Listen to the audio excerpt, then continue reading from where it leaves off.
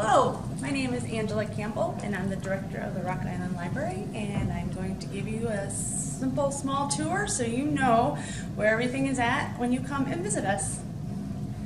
Okay, so walking in the front door, this is the 19th Street entrance. So you would walk up steps and you would come in, and this is actually considered our first level.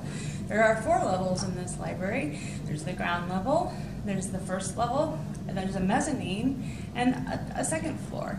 What you really need to know is the first floor holds all of our service points for your reference and circulation needs. It has all of our fiction, all of our AV, all of our computers. The mezzanine has all of our nonfiction. That pretty much is what people come here for, but we're going to take you on a little tour to give you more specifics, so you can follow me this way. If you do want to go downstairs to the ground level, you can either take the elevator or the stairway. It's to the children's library. That is what is down there. When it's not COVID, we also have a sale area and a place to kind of congregate a little bit and to sit in the hallway and look at our sale items, but right now that's not an option. And then over here, large view, you'll see that's all of our computer stations. We do have some seating for people. Right now it is by appointment only. When COVID is done, it'll go back to first come, first serve. So we have our puzzles and games and our play-away puzzles as well, and then our DVDs. They start and go all the way around here. Probably our most popular collection, besides the hot spots that we do check out. And we also have a library of things that isn't a visual that you can look at right now, but it is something that we'll have out. So things like fishing poles and tools and other things that you might not think about checking out at the library, but we do have those as well. So let's walk this way and we'll take a look straight on. The way our desk is configured at this time is the part on the left here is where you would check books in and out and also get a library card. And then on the right, that's for any sort of question you may have. Our reference department is fabulous, and they will help you find the information you need, or at least be able to refer you to where you need to contact for the information that you need. And then over here on the back side of the reference desk, when we have special promotions and things going on, like right now we have the Seed Library, you can come here and look and see what's happening. We're going to keep walking through the DVDs, and yes, you can come back this way. So say you placed a hold on something, that means you requested a certain item. When it comes in, you'll be notified in your preferred way by telephone, text, email, and then you'll come in and just take it off the shelf. It'll have your last letters, or the letters of your last name and the first letters of your first name. So it is confidential. You just take it off. You can take it to the desk, or you can take it to the self-check, which are over here. And on the way, we actually pass our copy center, so you can make copies. You can wireless print to our copier. Everything can be paid for by your preferred method. And then this is one of 2 of the self-checks that we have on the first floor. So the other one is straight across the area. Whatever one's open, they're pretty much the same. Just hop on one, check out, and you can be on your way.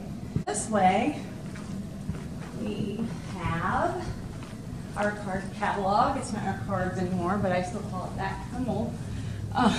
It's our online catalog. You'll look up things to see if they're in our collection. If they're not, the great thing is you can request it if they're in the catalog. So it could come all the way from Chicagoland. Just because you want it, it can get sent here, no cost to you. And if it isn't in our catalog, we can do what's called an interlibrary loan and get it from another library across the United States. That's all free with your library card. Over here we have our audiobooks. Still popular, although CD players aren't as popular in cars anymore. That's why a lot of people listen to them, but we do keep them and still add to them. So come on down and look and see and find your favorite author, and most likely there's an audiobook for them. Also, we have online databases that do this as well. So you can actually download audiobooks to your devices, or just your devices really, and listen to them at your leisure. And then a special kind of audiobook that we get are called playaways. I mentioned them over on the other side. These are actually true audiobooks, but they're pretty fascinating. I'm going to show you. It's like a little MP3 player. Basically, you plug it into your car or some headphones, and it just has one title on it, and check it out, and that's what you're listening to. It's really simple, and there's a whole collection of these. On the other side, we're sticking with audio with our CDs. CDs are still popular. We also have downloadable options, but for those who like the actual CD, we still check them out. And another unique item are kick pans. We're one of the only libraries in the area definitely that do these, but why buy a kick pan when you can borrow one and use it for whatever your special holiday is? So like this one is a Christmas tree. You wouldn't need that all year long, but you could check it out when you do. Perfect. And my favorite area is our new books and materials section. So we have new fiction, new mysteries and genres. On the back side we have nonfiction and DVDs. It's just a great place to come if you want to just browse. Just walk over here and pick out your favorites and either take it to the desk or the self-check.